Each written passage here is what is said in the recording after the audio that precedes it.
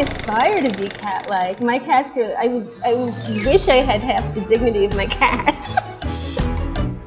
I lived in Long Island City in a loft, and there were all kinds of street cats in my area. And I wasn't even a cat person, but I started noticing the cats, and I wound up feeding the outdoor cats with my neighbors in an empty lot on my street. I thought, why it would be so great if we could create an environment like our cat area where people could come and hang out and fall in love with the cats, and they could hopefully hook up with people to take them home.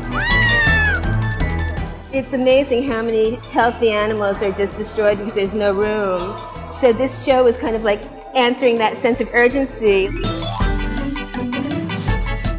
The habitat is a performance piece, P-U-R-R, performance piece.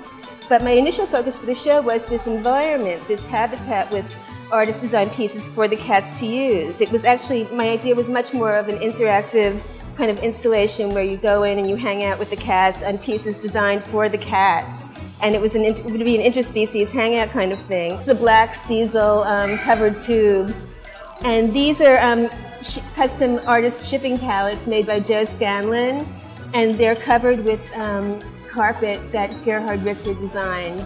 So this is Gerhard Richter carpet, and I think it took the internet explosion really recently when cats, became so popular on the internet that people kind of were more open to the idea of having actual cats in an art piece. You can't make a cat do something that isn't in its agenda.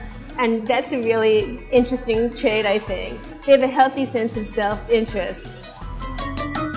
Just seeing the cats in this environment and getting adopted, hopefully, to me is like the whole reason I went through all this hassle.